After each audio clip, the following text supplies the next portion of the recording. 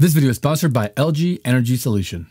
This is going to be a really quick supercut of the Tesla Cybertruck delivery event. We'll talk about all the stuff Elon announced, plus all the stuff he didn't that have kind of made into the news after that, and what I think it all means and some data and numbers. You're not going to want to miss that at the end. So let's jump right into it. I'm Ricky, and this is 2-Bit Da Vinci.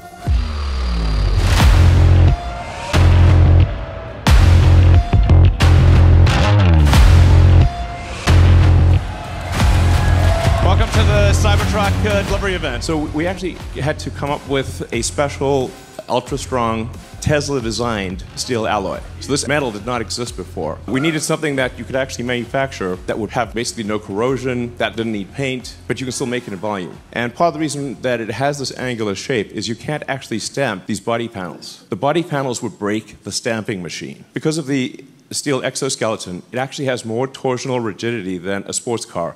It has more torsional stiffness than a McLaren P1. Now you may remember an incident 4 years ago. Didn't quite go as planned. And Franz, maybe we should try it again.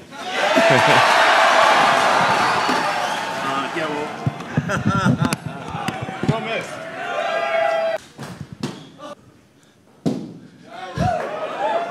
The glass is tough, basically. That's what we're saying. You don't have to worry about like rocks hitting the glass and cracking the glass. This glass is basically rock-proof. It also makes the car very quiet. The thing that you'll appreciate when you drive the car is how smooth and quiet it is. Things like rollover, because the center of gravity is so low, it doesn't roll over. And if you're ever in an argument with another car, you will win.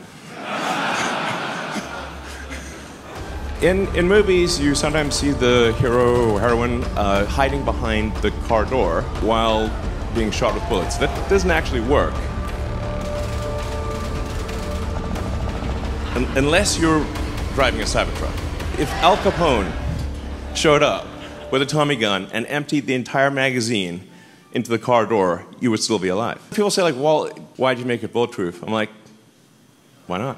I was on the Joe Rogan show, and Joe bet me $1 that his armor-piercing steelhead arrow would go through the car. Now he owes me $1. So, strength is great, but is this perhaps just a showpiece, or can it do actual work? How does it work as a real everyday truck?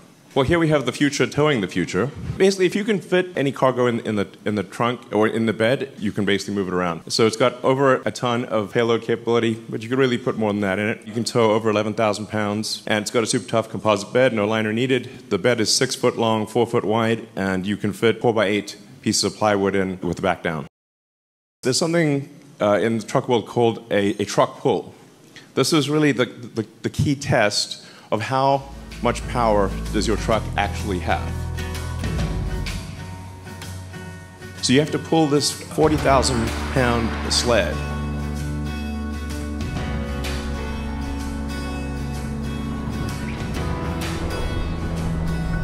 When we went to the track, we said, well, what's the best that you've seen? I said, well, it'd be the Ford F-350 diesel. It was like, well, let's put our truck up against that. The guy who runs the truck pool said, there's no way. There's no way. So, well, let's try it. Let's see what happens.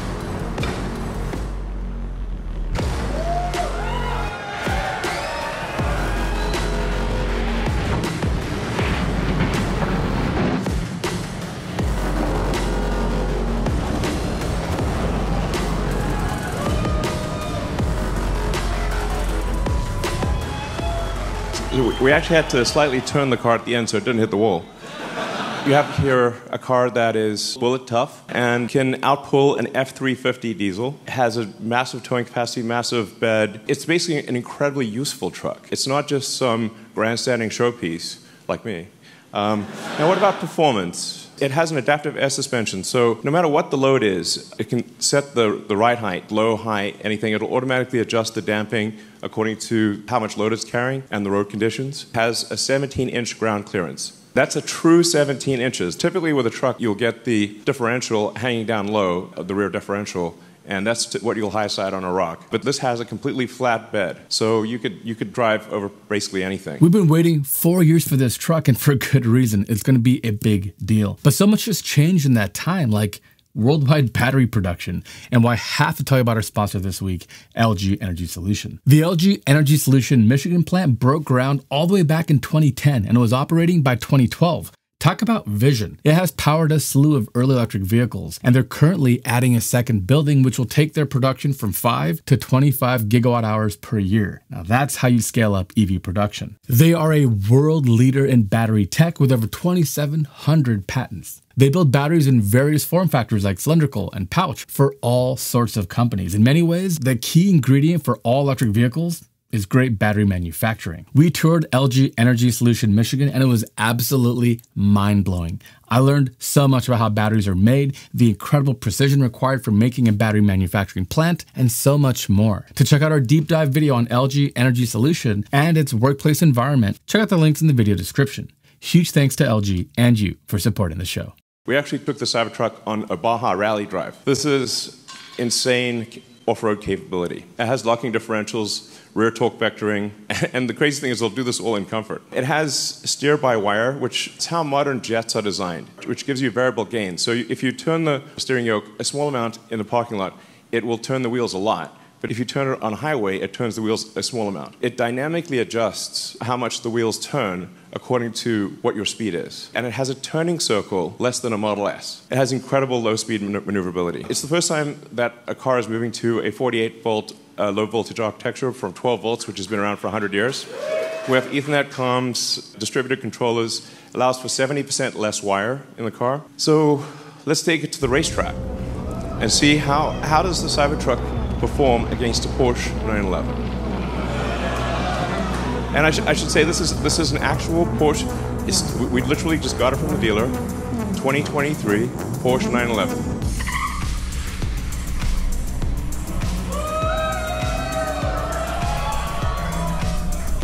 But wait, there's more. So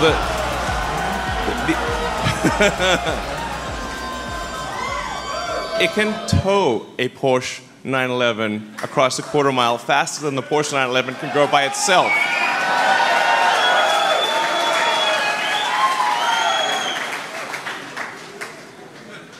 I should say tougher than bullets. Tow pretty much anything.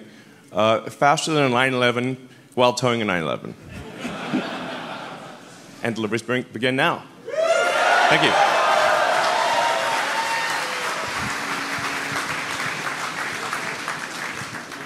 It was a pretty short event, honestly. They didn't really say anything that we didn't expect, but here's some really quick highlights. First of all, they designed their own stainless steel alloy for this truck. And the reason is to make it strong and bulletproof and all the things that they promised, while also being able to be molded and built into the shape of a truck. All first stuff and pretty groundbreaking. Second, it has the torsional rigidity that's higher than a McLaren P1 sports car. Torsional rigidity is, imagine the four wheels moving in this direction. That's what gives a car really good lateral stability and that sports car feeling.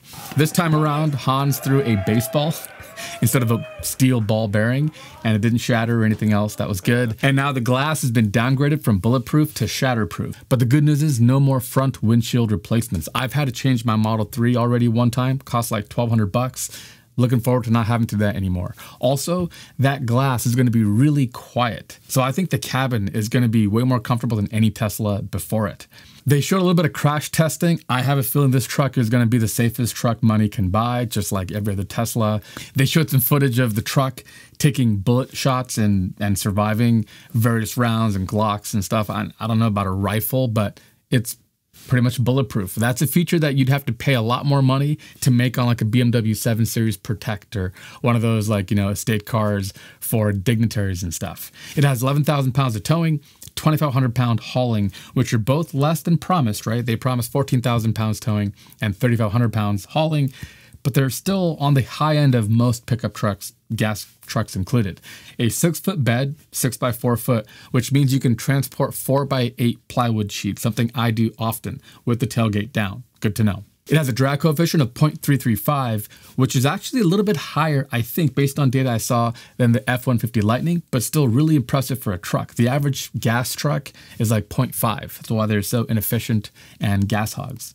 It also has 35-inch tires, and a maximum of 17 inches of ground clearance. Really good stuff, which is really important for off-roading, just like having locking diffs, which this has. And it even has rear torque vectoring and a steer-by-wire system. Steer-by-wire is the same thing that aircraft use. Instead of actual direct linkages like we have now to the steering wheel, it's a PlayStation 5 controller, and all those inputs are taken to the wheels, and a computer handles all that.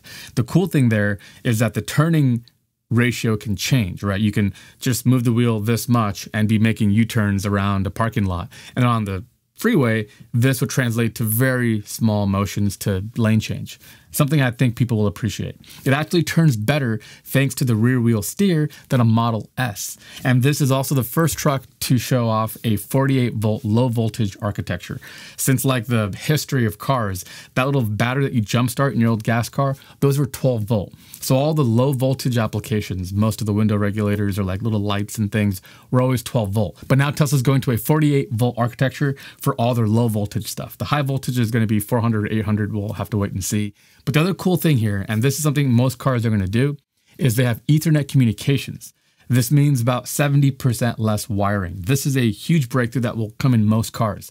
Instead of having power running through wires all throughout wiring harnesses throughout the car, you can just have a big line of power that you can run to a motor, and then like an Ethernet communication port, very thin wire that just sends signals of what to do, instead of having to run power throughout the car in various harnesses. Now for the really crazy electric vehicle stuff that you're all used to now with Teslas, the Cybertruck in its highest Cyber Beast configuration can beat a Porsche 911 while towing a Porsche 911. In the video that they showed, I noticed off the line, the Cybertruck kind of locked up a little bit with the wheels, and I was like, wow, that's a weird launch. Later on, they revealed that it was towing a 911, a 3,000-ish pound sports car while doing it. That's just crazy, and this is that smackdown component of the Cybertruck that people are probably not realizing, but we'll get to that in a minute. 0 to 60 happens in 2.6 seconds. The truck will weigh over 6,000 pounds, so it'll qualify for that big car business credit where you can depreciate the entire car the first year you own it.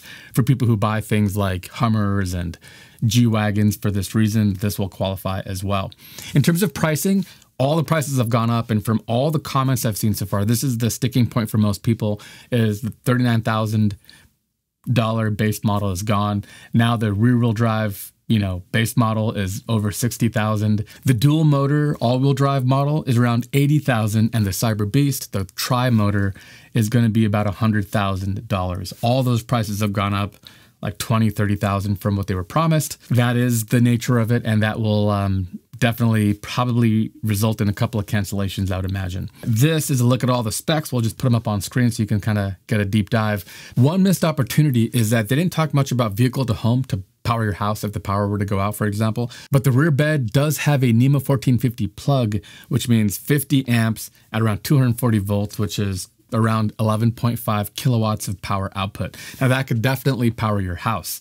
They didn't get into details about like if they have hardware to enable that, but hopefully they do sell some sort of a kit like the Ford Lightning, and hopefully cheaper than the Lightning at $12,000, but a kit that would allow you to power your house if the power goes out. That's a huge draw of having a big battery in your garage. On their website, they now show some of the details about the interior. For example, there's a massive 18.5-inch touchscreen in the front and a 9.4-inch touchscreen in the back, kind of like the new Model S, the refreshers with the X and the S. Also, it has a really good 15-speaker audio system with 2 subwoofers, kind of like the Model S and X, I would imagine as well. It has biodefense mode, which is that hospital-grade HEPA filter, which protects you from 99.97% of airborne particles. One point of contention I saw in a lot of the live streams I was watching is about the light bar, which was always shown as that, big light bar for going off-road. And it's not going to probably ship on the truck. And the reason is legal. There are some jurisdictions, some states that don't allow you to have such light bars mounted on the top of your truck. So as a result, you might have to go to Tesla and have it installed after the fact. Tesla claims that the top light bar can put out light as far as 525 yards, which is absolutely amazing. There's also some really cool camping accessories.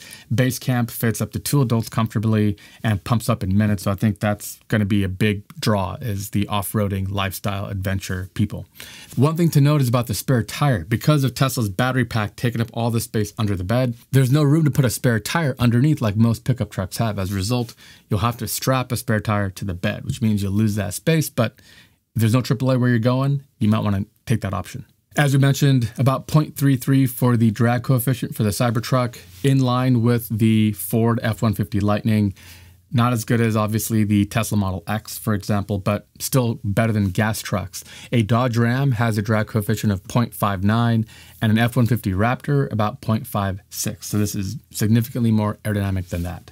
As an engineer, let me break down something that you guys are probably thinking about. And I think the biggest letdown is range. We were told the truck that I reserved would have 500 plus miles of range, and that's not happening. We're closer to 340, which is disappointing, right? But let's contextualize this a little bit. A Ford Raptor has a 36-gallon gas tank, and 1 gallon of gasoline has around 33.4 kilowatt hours of energy, which means that a fully filled up Ford Raptor has 1,200 kilowatt hours of energy on board. The Cybertruck has 123. That's not official, we'll know more, but let's just say that report that leaked yesterday is right. That is about 1/10 of the energy that the Raptor has. Now the Raptor, fully loaded at 17 miles per gallon, can do about 600 miles. So with 10 times the energy on board, the Raptor can go twice as far. That just shows you just how wasteful gasoline is. But at the same time, the Cybertruck just does not have a lot of energy on board. And if you were to tow that 340 miles for the mid-range truck, can easily be 180 miles, right? And that will be the big sticking point, and why this truck probably will not be for everybody. But we'll get back to why that probably is okay. And to compare it to the Ford F-150 Lightning, which is probably a benchmark in this category, that has a 131 kilowatt-hour battery pack and goes about 320 miles. So the Cybertruck is right in that range. And like we mentioned, the Lightning is no slouch either, with a really svelte drag coefficient as well. Now, the one big news that I think is going to break over the next couple of days is more information about this range extender. People kept talking about this. They're going to offer this range extender option, which will boost range from 340 to 470 miles. And the way this will work is it'll be a big, imagine like a toolbox that you load in the bed of the truck. And that will add around 46.7 kilowatt hours. My basic math, right? Here's the crazy part about that. That's the power of about 3.5 power walls, which would weigh about 875 pounds. Obviously, the chemistry might be different. There might be other optimizations, but this is not like some little thing you're going to be loading in and out all the time. This is something you're going to want to put in. You would need a forklift probably, and Tesla will have to install it for you. So it's an option, but it's going to cost a lot, and it's not going to be easy to take in and out. I think people have this idea of like a little box you just load in and plug in a cable and get all this extra range, but that's just not the case. 46 kilowatt hours of battery storage just weighs a lot. One thing in my 39 years of life on this planet I've always noticed is pickup trucks never seem to be carrying anything. Honestly, from my experience, whenever I've seen a pickup truck, it's a gentleman or lady by themselves in a truck, nothing in the bed, just alone. Right? So I looked into this, and it turns out, yeah, I'm not too far off. 75% of truck owners use their truck for towing one time a year or no times a year. Okay? Nearly 70% of truck owners go off-roading one or less times a year. And a full 35% of truck owners use their truck for hauling. It means putting something in the bed either once or no times a year. Not even the bed of the truck. So yeah, when we think about all the things that we need, a truck has to have this. It has to go 500 miles. I think we go a little crazy, right? Honestly, most people don't use it that way. I want to talk a little bit about who this truck is going to be for then, right? Lifestyle buyers, people who buy the Jeep Cherokee, the Jeep Wrangler, Ford Bronco, Subarus, those kinds of people who like to go camping and hiking or avid outdoors people are going to love this truck. They're going to absolutely love it. The Cybertruck will be better than all of those, right? Then there's like the light truck buyer who needs to buy a couch once in a while or move a fridge, but likes having a truck for daily driving. People who buy Tacomas and Honda Ridgelines, that kind of crowd, would love this truck as well. Then there's like the really hardcore off-roaders, people who like Ford Raptors, FJ Cruisers, Jeeps, G-Wagons, Range Rovers, that sort of thing. Hot take, I think the Cybertruck is going to crush all of them. The power of electric motors, instant torque at zero, modulating power all the time, torque vectoring, and the fact that there's nothing hanging down. You have a full skid plate under the body of the car, and really there's just tires that pop out, means you're going to have incredible off-roading prowess. Also, the front wheels, as I mentioned when I saw it in person, are so close to the front, and the departure and approach angles, this truck is going to be an absolute off-roading beast. Then, of course, there's like the Rodeo Drive crowd, right? People who drive G-Wagons in Beverly Hills, Range Rovers. They're going to probably like this truck too, because those people are after attention. They want people to know that they've got something that you don't. And I think the Cybertruck for the next 2 years will be that thing. There will be nothing on the road that will get attention more than the Cybertruck, and I think those people will buy it too. There's only one category of truck driver I would not recommend the Cybertruck for, and that is hardcore truck users who tow stuff and are constantly hauling things and driving long distances. If you use your truck in that way, I think the Cybertruck is just not going to be the truck. And I think what Elon and the Tesla team realized at some point in development is, we'd have to double stack batteries. We'd have to do something to try to get 500 miles of range. The cost would be even higher. They'd be harder to make and more difficult to sell. They'd commoditize more of the cells that come off the line. They decided, look, let's just target the 85% truck buyer. And I think for those people, this truck is perfect. But if you're a hardcore truck driver, you're hauling your horses around on your farm and stuff, I just don't think this will be the truck for you. And that's okay. There's no one tool for every application. It's just a function of those batteries and that damn physics of chemistry and the fact that energy storage is tricky right now in an electric world. But it will get better, and maybe the Cybertruck Gen 2, 8 years from now, will have 500 miles of range. But we just don't have that yet. I want to close with one final thought. I don't really like car shows anymore. I don't really go to car shows because I'm bored at the idea of people showing off these crazy radical ideas that never make it to market. We have Netflix now and anime, and we're so distracted and entertained. We don't need crazy looks at the future that will never come. I admire Tesla for what they've done, and I actually thought the event was a hit. Here's why. As Elon kept saying, finally the future looks like the future. And that's what the Cybertruck is. There's nothing else like it. When you see this thing in person, you can't stop but look and stare. It has that level of clout. It just feels ambitious. Look at every other truck out there right now. The Dodge Ram, the F-150. Here's a example of what an engineering meeting might look like. All right, we got the next F-150 to make. I know. Let's make the grill 18% bigger. Excellent idea. All right. Let's go get lunch. That's it. That's about the level of innovation happening. There is none. Every truck pretty much looks the same. No one is taking a stab in the dark, a crazy leap of faith or any kind of risk. And Tesla did. Tesla showed a radical prototype concept car and built it. Tell me the other companies doing that. For that reason alone, bravo, Tesla. I love it. I have a reservation. Unfortunately, it's probably going to be a year before I get mine. But when my time comes, I think I'm taking it. I mean, there are some other good electric trucks out there too, don't get me wrong. But there's something about the Cybertruck, and I really want to know what you guys think. Would you buy one? Do you have a reservation? Are you going to keep it? Does it have enough range? Sound off in the comments below. And if this has been insightful, hit that like button and subscribe. Join us. We want to just cover the cool engineering happening. And for whatever reason, a lot of the cool engineering happening just seems to be happening at Tesla. It's just where we are. That is a quick look at the Cybertruck. Thank you so much for watching. And until next week, check out this video next.